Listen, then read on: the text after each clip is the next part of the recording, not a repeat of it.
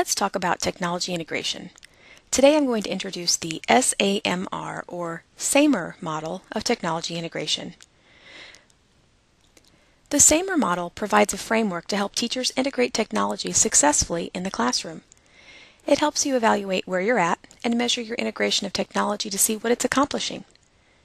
I like to think of it as a ladder with 4 technology integration rungs to climb that will help you eventually go from just enhancing learning to achieving transformational integration for you and your students.